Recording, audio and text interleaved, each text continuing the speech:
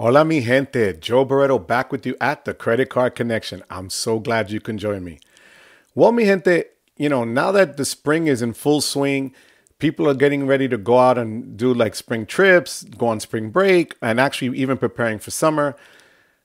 I just got back from a trip I did to Florida. It was part business, part personal, but I made sure, and I went over this with my boy Sledge from Sledging Team the other day, on what cards I took like in preparation for this particular trip. So I want to share with you, you want to make sure you carry with you what it is you're going to spend on. And if you're staying anywhere, you want to make sure you have those cards with you and so on. So in this video, I'll go over the cards that I use over the past 9 days and the reasons I use them and some that I didn't even get to use.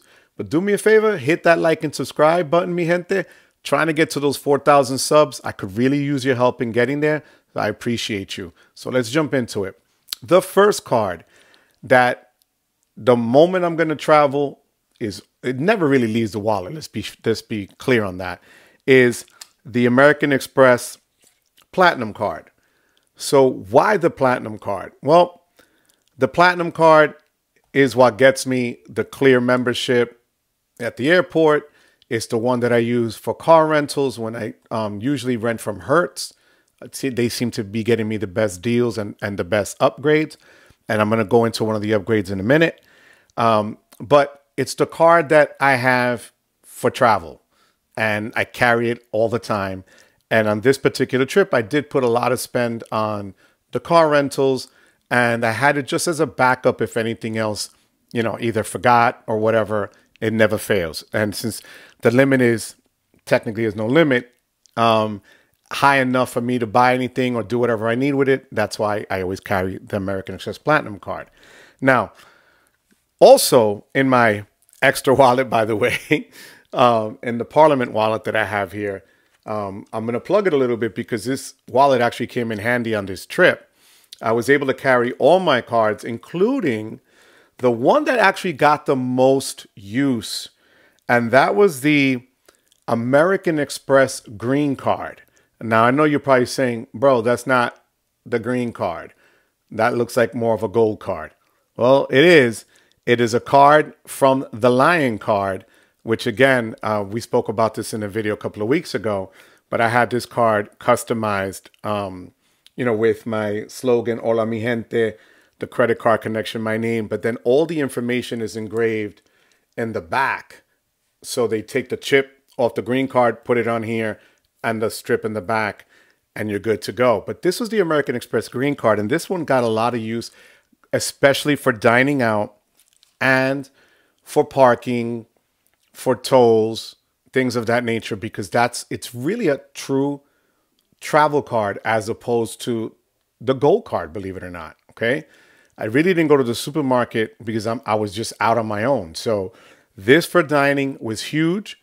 And for parking and tolls and things like that was just massive. So I'm expecting a lot of points back on my statement from American Express membership rewards points.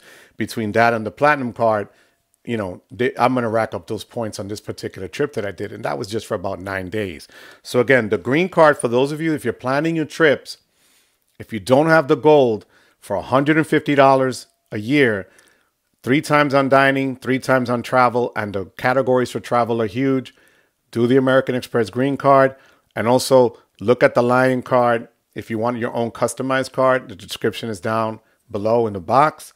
The other card that I took that always just, because I travel United quite a bit, and I have the personal and the business version is the United mileage. This was the Business Plus. I always carry the personal one just in case as well, but in my mobile wallet. So in my, Apple wallet that I have. But again, I took this because this one got me discounts if I wanted to buy some drinks or food or beverages on the flight. If I needed to do a seat upgrade or change, which I didn't have to do, thank goodness. But this is the card that I used because I was flying on United and I like to have it just in case.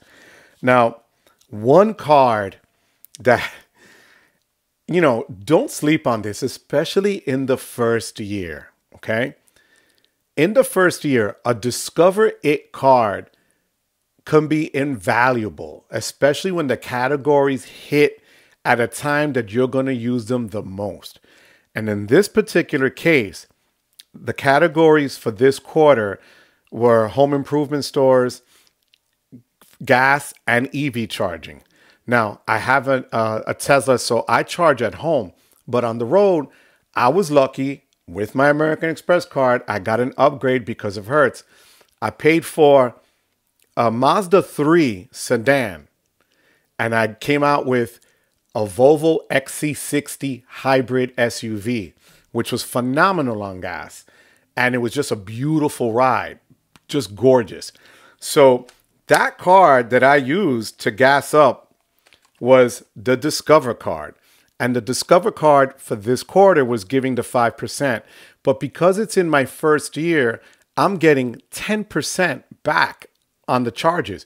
So to gas up, and I traveled quite a bit throughout the state of Florida, and the gas was $3.69 for regular. This card took premium. It was at $4.19 a gallon or so. So the Discover card, that's where it came through like a champ. I also needed to buy some things for the house at Home Depot and at Lowe's. Again, I was able to get 10% because I'm still within my first year of card usage. So this card really did come through for me. So a card that you would think, hey, it's just a cashback card. Yeah, but it got just as much use as the American Express Green and the Platinum did. Now, the last card that I'm going to show you didn't really get, actually, I have two more to go, but this card, I needed to meet the spend requirements in order to get the points for Hilton. This is the Hilton Surpass. So what I did was, I went to the Harley store, the Harley Destination Daytona store in Daytona Beach, and I always buy some merch and things there and gifts. So I put that here because that was getting me 4 times back on whatever I spent. So I think I spent like $250. So I got like 1,000. I got 1,000 points worth of Hilton points for it. So I always make sure that if I need to meet the spend requirements on a card, I take it with me because you never know when it's going to come in to a point that it's going to bring you even more outsized value than just meeting the sub. And this one certainly did. So this was the Hilton Surpass, and I used this in particular to make purchases at stores because you were able to get up to 4 times back on that. So this was a great card to have. And then the other card that is always the backup, in my opinion, it was my main backup for the American Express Gold when I had it. But since I no longer have the Gold, it runs neck and neck, and I use it kind of interchangeably with the American Express Green card because the Sapphire Peferred gives me back 3 times on dining and takeout. And I actually used it dining out twice and ordering from Uber Eats at one point because it's also attached to my Uber account. So I used that as well. I could have used the green as well, but I wanted to show this one some love. I like spreading out the spend whenever I do go out, especially if some of the cards have overlap. The reason I do that is it gives me points on both ecosystems. I'm kind of almost 50-50 in the number of points I have between American Express and Chase. So I have about 700,000 points with membership rewards points with American Express. I'm back up to about 550,000 Chase points because I just met the spend on another card, which is on another video. But so I try to like split it up if I can between cards, especially if I'm away. This way I know I'm getting points in both categories. If I needed one more than the other, then I would just use those cards more specifically. Like I would have just stuck to Amex. But in this case, I was able to just juggle both. So like I said before, with the American Express Platinum, the cool thing with Hertz was I paid $346 for a Mazda 3 and to roll out with a luxury Volvo XC60 hybrid, which the gas mileage was incredible and the ride was just luxurious. If it wasn't for this card, and if I didn't have this, I would have used the Founders Card membership. I got the Hertz Presidential Circle status, which lets you pick from the row of cars that they had there. And they offered me a number of different cars. but I wanted something a little bit more comfortable this time, something that was just, because I was picking up some friends, that I was able to just move around and not do the two-door like I did the last time. And this car was phenomenal. So shout out to Hertz again for just giving me the status because I hold this platinum card. So this card got me that. And this card also, I transferred some of the money that they give you annually, the $200 airline fee credit, into the United Travel Bank. And with that, I was able to add a club lounge pass that I used when I left Newark Terminal A. That club in there for United is beautiful. And this allowed me to just purchase that through the travel bank. So I just transferred the money in and then I purchased a pass for United. Nice and easy. I didn't have to get the higher level United card to do it. I just transferred the money from the American Express Platinum into that. So I know I rattled off a lot of cards.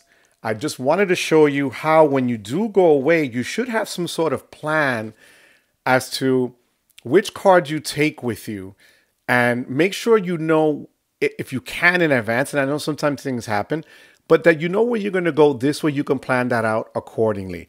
I took with me, to give you an example, even though I did not use it, 2 of the Hilton gift cards that I got with the Surpass. So they were each $50 gift cards because I wasn't sure if I was going to stay overnight in Tampa.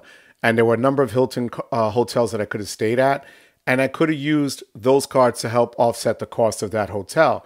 I didn't use it, but I had them with me just in case because I wanted to see, you know, you might as well. You have the gift cards, use them.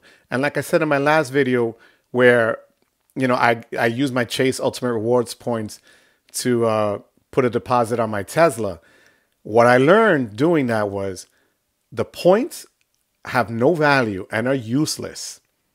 And the only way they have value is if you use them. And I've been using them and replenishing them again, as you see, just based on spend. But do yourself a favor when you get ready to go on that spring trip or summer vacation, make sure you pack the right cards with you when you pack your luggage, and make sure you stick them all in the Ekster wallet if you got it. That link is down below. Save 30% on it for the next week or so. But mi gente, as always, I thank you for watching. But most of all, I thank you for giving me the privilege of your time. Until next time, take care.